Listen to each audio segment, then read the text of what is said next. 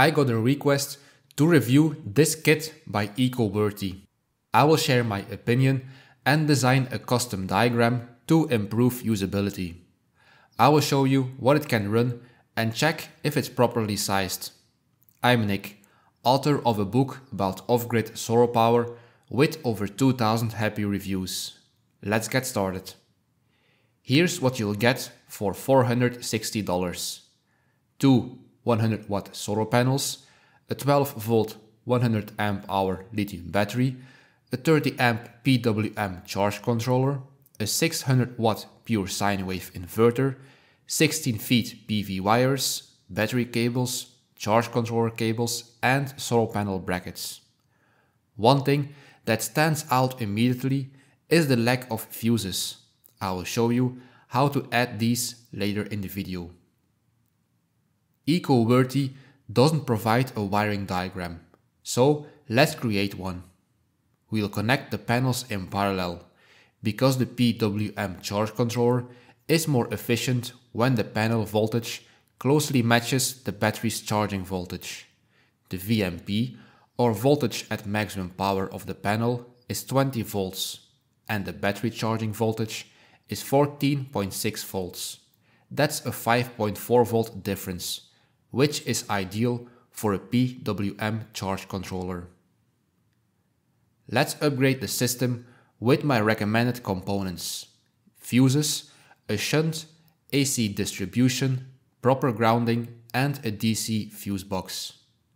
Let's go over the key additions. I'm adding a 30 amp fuse for the charge controller and a 75 amp fuse for the inverter. This significantly improves system safety. The fuse I'm using is a marine rated battery fuse, or MRBF. It's mounted on the main battery terminal. Next, I would add a shunt. This allows you to monitor the state of charge like a fuel gauge.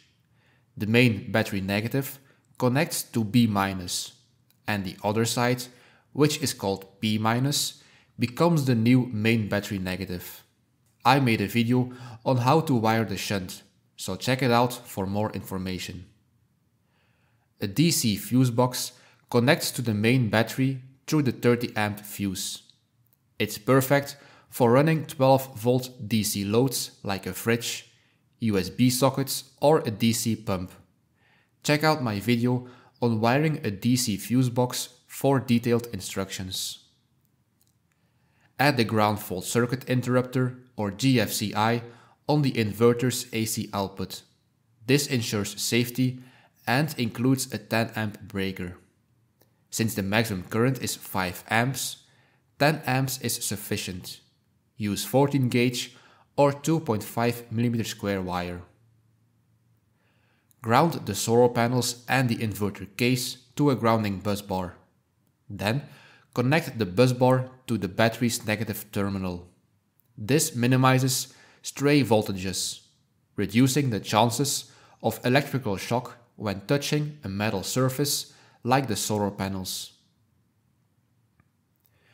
Adding a ground neutral bond at the AC out ensures the inverter's AC output voltage is 120 volts between L1 and neutral instead of 60 volts. It's crucial for proper GFCI functionality. For more details, watch my video series about this subject. Adding these components makes the system safer and more practical. I have linked all the components in the description. Let's answer a practical question.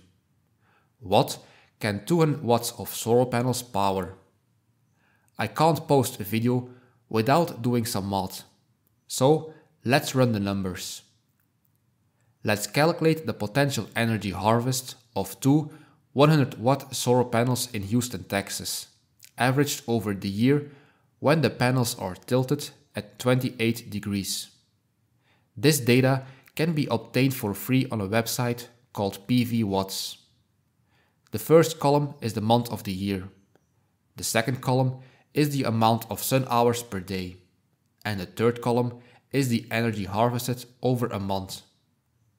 we must also include the efficiency factor of the PWM charge controller, which is about 70%. Let's divide the year's average of 285 kWh by 365 days, then multiply by 70%. We get an average of 550 watt-hours per day. This is what the daily energy harvest looks like in watt-hours spread over the year. If you like the video so far, consider liking it. It helps my channel grow so I can make more videos like these. The next question is, what can you power with 550 watt-hours per day? We will have to do a reverse load calculation. The inverter uses 10 watts standby power. Multiplying that over 24-hour period, we get 240 watt-hours. We can immediately see that you should turn off the inverter when not using it, because it will consume half of your daily energy harvest. Let's say we only power on the inverter when it's needed. In my previous video about a portable DC fridge, we saw it used 180 watt-hours per day. We will also power a 50 watt laptop for 3 hours, which is 150 watt-hours. But it runs on the inverter. So we must include 10 watts idle power consumption for 3 hours, which is 30 watt-hours. In total, we get 180 watt-hours for the laptop. We also run a 50 watt DC pump for the sink, which takes 5 minutes daily, or 0.08 hours, so it becomes 4 watt-hours. We run a few LED lights with a power rating of 10 watts for 4 hours. This is 40 watt-hours, and in total we have about 400 watt-hours of daily power consumption. The next question we must answer: is the system properly sized? Off-grid design theory suggests that 1. Solar panels should recharge the battery in 1 day. And secondly, the battery should support 3 days of autonomy.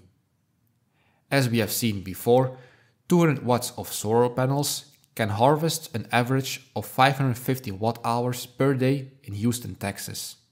But the battery size is 1280 watt-hours, so the solar panels cannot recharge the battery in 1 day.